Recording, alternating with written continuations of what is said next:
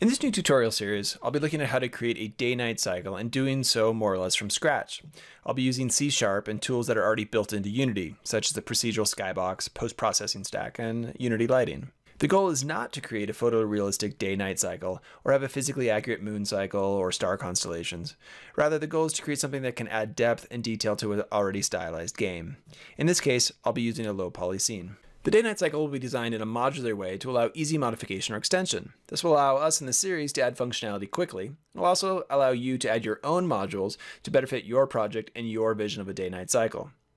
The series will require a basic understanding of Unity and a decent understanding of C# coding, but I'll do my best to explain the larger conceptual pieces or trickier coding bits.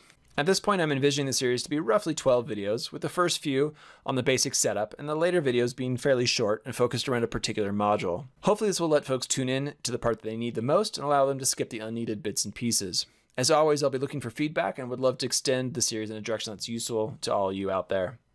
If that sounds good, let's get started and head over to the next video.